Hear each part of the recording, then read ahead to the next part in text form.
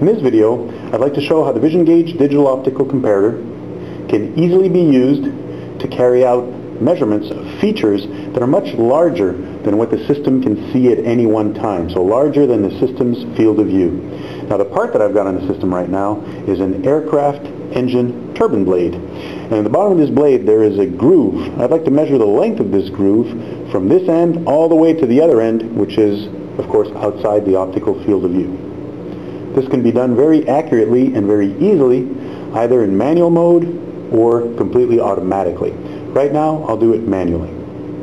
The first thing is that the image isn't quite in focus. So I'm going to use the system's autofocus tool to get a properly focused image. Now the autofocus tool is asking me where exactly I'd like to focus. So I've indicated that I want to focus on this portion of the image, not on anything else. So I just clicked on 2 points here to define a region of interest, and the system is now autofocusing. Alright, that's done, and I've got a very nice, crisp and clear image with very sharp edges. The next thing I'm going to do is I'm going to bring up a crosshair. This is the same thing I'd be doing with a traditional optical comparator. So now I've got my crosshair overlay.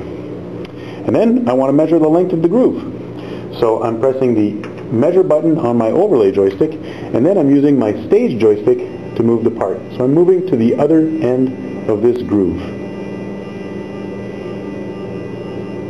It's a 3-speed joystick, so I've got slow, medium, and fast speeds, and I'll hone in using slow speed. There you go. And I'm at the other end of the groove, and now I just press on the measure button one more time, and my measured value is displayed here in my data group number 1, which is exactly where I told the software I wanted this measurement to go.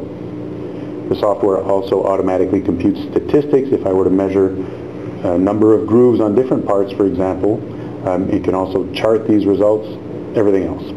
Again, I've done this in a manual mode, but all this can be programmed as well to be carried out fully automatically.